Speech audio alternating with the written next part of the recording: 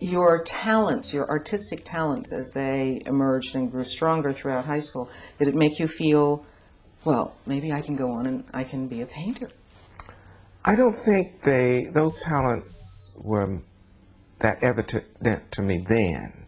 Even though I was called on all of the time by my teachers to do all these things, it almost became work for me.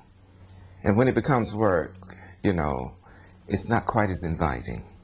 So my choice when I left the mountains, as somebody said, when I tumbled off of those mountains and came all the way down to Kings Mountain to get on the train to come to Washington, D.C., to attend Howard University, even though I hadn't made an application,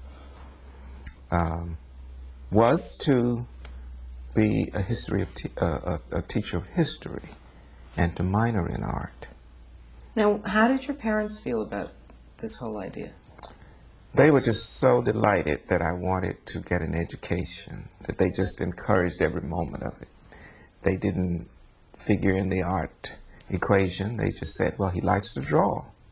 And I had a number of little drawings around, and they were very pleased to show those when people came and so forth.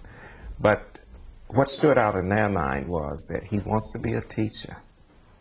And a teacher is somebody very important, you know. There were no black doctors in our neighborhood, no black lawyers, no dentists, or whatever. In the nearest town, 18 miles away, there was one or two, and they were mortuary people and so forth, but not, the teachers were the ones who dominated the scene.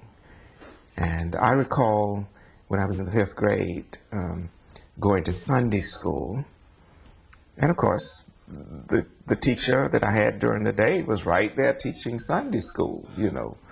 And I remember one teacher in particular saying, you know, I don't know anybody who's somebody who doesn't have an education or who doesn't go to church.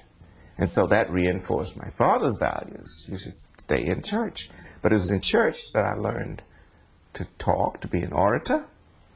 The recitations, ever so often we would have to get up and recite poetry and speeches and so forth and so on.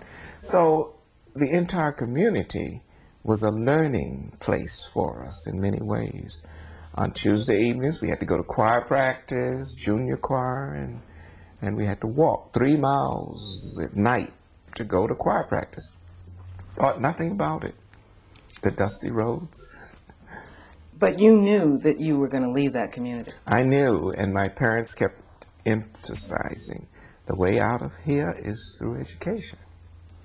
And you had decided, as I understand, that you were going to go to Howard. And I was going to go to Howard. And the community actually gave you a going away party? Gave me a going away party. My aunt, May Ethel Hill, she gave me a going away party, and she took $3 out of her pocket, went up to the nearest neighbor, who was a white man, Mr. Jones, and didn't ask him to take me to Kings Mountain. She said, now I want you to take my nephew to Kings Mountain. Here's $3.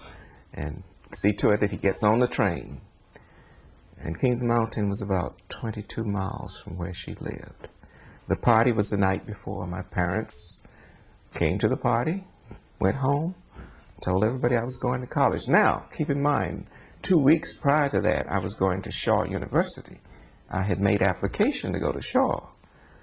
But I started thinking, well, I really ought to go to Howard. Howard is the best. So I kind of changed my mind overnight.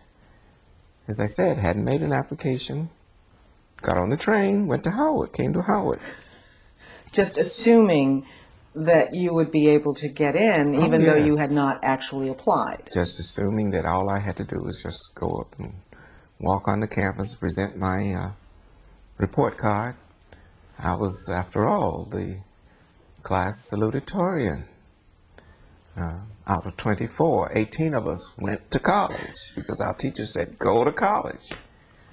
As it turned out, I was the only one who graduated from college.